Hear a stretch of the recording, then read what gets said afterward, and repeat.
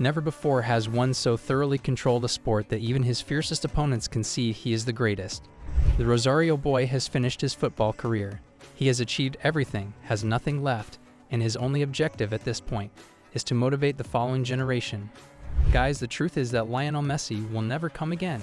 Messi was born in Rosario, central Argentina, on June 24, 1987, and it was obvious the youngster was unique as soon as he was exposed to football. Because of his grandmother, he began playing football with Grand Ole FC at the age of 4.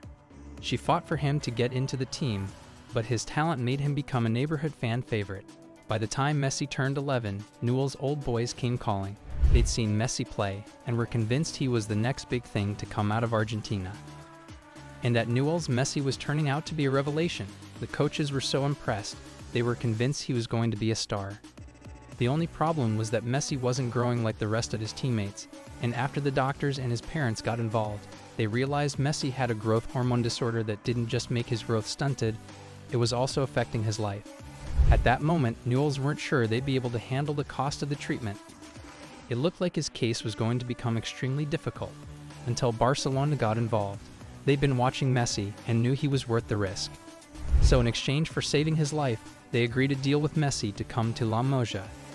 And as soon as he set his foot on Spain, he was set to conquer the country. At La Moja, Messi's development was rapid. He continued to impress at every age level, so much so that by 2003, Messi was already mixing it with the first team. In the early years, he was in and out of the team, but pretty soon it became clear to the coaches that they couldn't keep Messi out. The guy almost started a war between Spain and Argentina, just to see which national team he would play for. Messi chose Argentina in the end. He won the Under-20 World Cup in 2005, after being voted as the best player. He finished the tournament with 6 goals in 7 matches, including both goals in the final, to seal the win for Argentina. Messi came back and continued to improve even more. By 2006, he was already a regular in and out of the first team, and it was injury that prevented him from making the Barcelona team that won the Champions League in Paris in 2006. But no matter how long he was out for, it's almost as if Barca was prepared to wait for him. And you can't really blame the club, especially after Messi dropped goals and performances like this. At Barcelona, he was like nothing they'd ever seen before. And at Argentina, it was like watching a younger version of Maradona play. Messi continued to improve even further, and he showed he wasn't just all talk. In the big games, he could deliver too. He scored a hat-trick in his first El Clasico game versus Real Madrid at the Nou Camp. There was no doubting it, the kid was talented. It's almost as if he'd been ordained by football royalty himself. His first goal for Barcelona, he was assisted by Ronaldinho, the club's main man, and Ronaldinho believed in Messi's talent so much. He saw something the rest of the world hadn't seen yet, and told Kobe Bryant, "If you think I'm good, see this kid over here. One day he will be the best in the world." Yeah, Ronaldinho wasn't kidding, he'd seen the future. In the summer of 2008, Barcelona decided to make a decision, and Messi was the centerpiece around it. See, the club had gone the previous season trophyless, and the attitude and general intensity levels at the club were low. Barcelona appointed the B-team coach, Pep Guardiola, as the new manager of the senior team. Having worked with Messi in the past, Pep knew just how talented Messi was, and he decided he was going to build his new team around Messi, at the expense of Ronaldinho. Ronaldinho left, Messi took the club's iconic number 10 jersey, and in the first season that followed this, Messi was unplayable. That goal in the Champions League final against Barcelona was the crowning moment. He played 51 games for Barcelona, and scored 38 goals and 19 assists that campaign, and this was enough to see him crowned as the best player in the world at the end of the year. His first Ballon d'Or, 2010, saw him add a second to the assortment. While Messi was a member of the Argentina side that competed in the World Cup in South Africa, his performance was generally underwhelming. He did not score during the competition, and he witnessed his country lose to Germany 4-0 in the quarterfinals. Messi went back to Barcelona and carried on his excellent play. His stats increased. He made 55 appearances for Barcelona in 2011, scoring 53 goals and providing 27 assists in all competitions. Incredible figures. By year's conclusion, Messi had won a 3rd Ballon d'Or.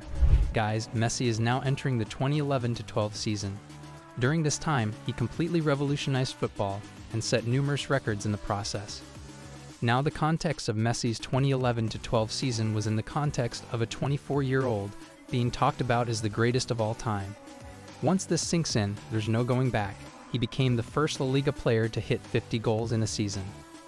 He had 22 multi-goal games where he scored at least twice, scored 3 hat-tricks, bagged 4 goals twice, and even managed to put 5 against Bayer Leverkusen in the Champions League. His 50 goals in the league were more than 61 out of the 98 teams in Europe's top 5 leagues. Messi had a grand total of 73 goals in 60 games and hit 29 assists in the process too. In their first season, they won another treble, a second in 6 years for Messi. The MSN contributed to over 120 goals that season, and he took on the bulk load. With 58 goals and 31 assists in 57 games, Messi was making out-of-this-world numbers seem completely ordinary. This free kick was out of this world, and he almost single-handedly took Barcelona to a third treble. They won the league, but unfortunately lost to Liverpool in the Champions League semi-final second leg, in that infamous 4-0 defeat, as well as losing the Copa del Rey final at home to Valencia. Messi's brilliance was enough to earn him the Ballon d'Or again and make it his 6th, but there was no hiding the fact that he'd done a carry job on Barcelona, and in 2020, it became evident for the world to see. That 8-2 defeat to Bayern Munich should have been the final straw for Messi. He wanted to leave, but the club managed to convince him to stay, and he had good reason to. In 2021, Messi finally won big with Argentina. After trying for so long, he won his first trophy with the national team and captained Argentina to its first Copa America in 28 years. Coming back from his triumph, Messi was all set for his contract renewal at Barca. But unfortunately, this never happened. The club couldn't renew his contract thanks to financial issues in the background, and like that, Messi's stay at Barca was over. He dominated throughout his stay at the club. Apart from becoming the club's all-time top scorer, he finished as the all-time top scorer in La Liga history, with 474 goals and 216 assists in 520 games, 129 Champions League goals for Barcelona, 672 goals for Barcelona in total. Crazy numbers. Messi's next move was to Paris to join PSG, and while his time at the club wasn't as memorable as he'd have wanted it to be, with Argentina, Messi went one step further and won the one trophy he'd been searching for all his career. He didn't just win it, he won the Golden Ball award and was crowned as the best player in the competition too. Messi added 2 more Ballon d'Ors in 2021 and 2023. The latter years was a special one for him. After leaving PSG, it looked like Messi was all set for a sensational return back to Barca, but he decided his European chapter was over, and his next destination was a trip to the States. You see, when he signed for Inter Miami, many believed Messi was at the club on holiday, and to just see out the final years of his career. But in reality, Messi was here to become part of a project at the club.